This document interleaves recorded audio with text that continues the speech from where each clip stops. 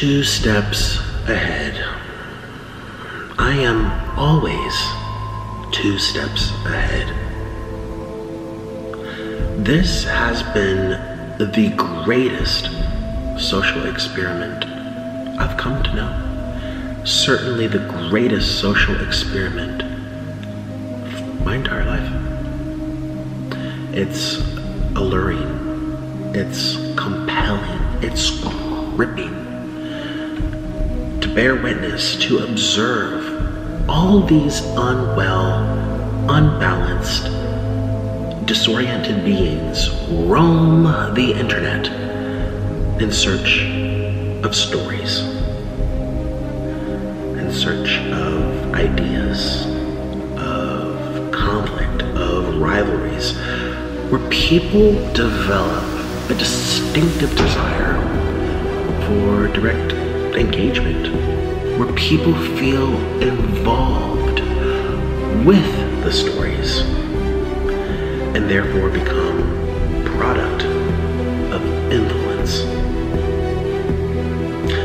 Thirsty for distraction from time unspent, from lackluster lifestyles, spoiling their minds while stimulating them at the exact same time. It's brilliant, but it's also dangerous. It's dangerous. I feel as if my life has been positioned to where I'm monitoring ants on an ant farm. One follows another, follows another, follows another. It's mesmerizing, it's enthralling, it's spellbinding.